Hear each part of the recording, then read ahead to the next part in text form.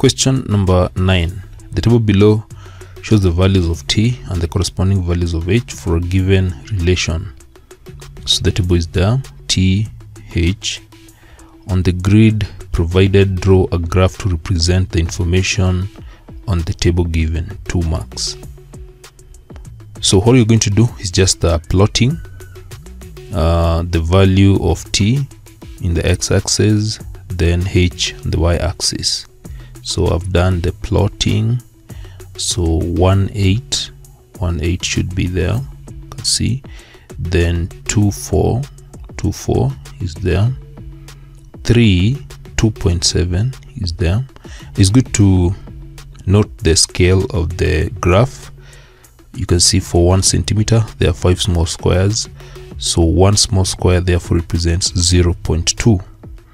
That will be very important when you're plotting these. 3 2.7 is there, 4 2, then we have 5 1.6 is there, then for 6 1.3, 6 1.3 there, 7 1.1, and then finally 8 1. So that is what you're supposed to have. So the next thing you're going to do is to join these points using a smooth curve.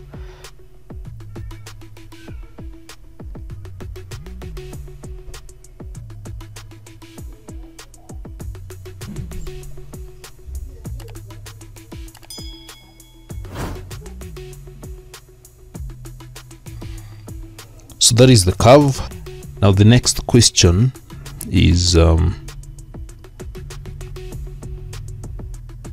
after drawing, use the graph to determine, correct to 1 decimal place, the rate of change of h at t is equals to 3.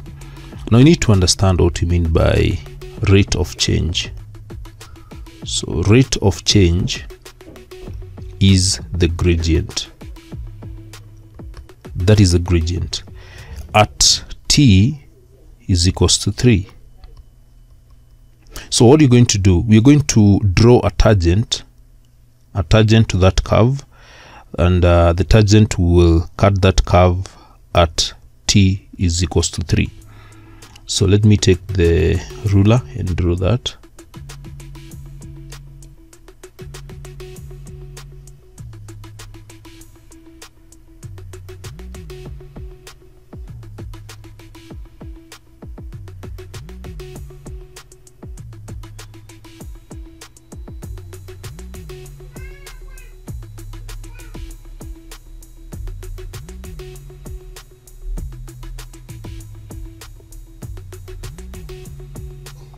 So you ensure that the gradient will, not the gradient but the tangent, you ensure that the tangent touches that curve at t is equals to 3. T is equals to 3. It must pass through that point. So that is what I'm doing. And when you draw that, there is the tangent. So you can see it touches exactly at this point. This is where the tangent is supposed to touch that curve at t is equals to 3. Now after doing that, since to get the rate of change at t is equals to 3, we shall get the gradient. And to get the gradient at that point, this is what you're going to do. We shall just get 2 points on that line, and that will give us the rate of change. The first point is automatically when t is equals to 3, so get 2 points. So the first point is when t is equals to 3, then h, we read the value of h.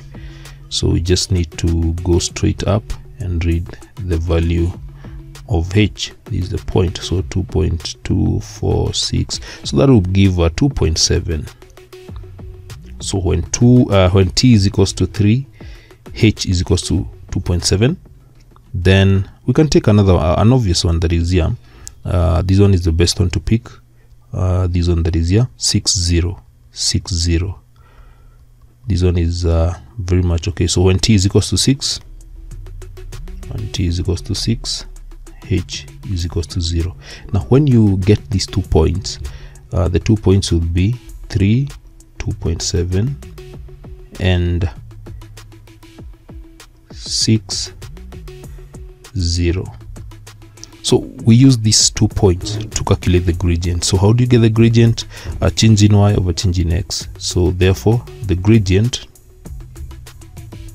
will be given by change in y, which is 0 subtract 2.7 divided by the change in x, 6 subtract 3, and these will give negative 2.7 divided by 3, and that is the rate of change at t is equals to 3. So that is how we're supposed to do that question.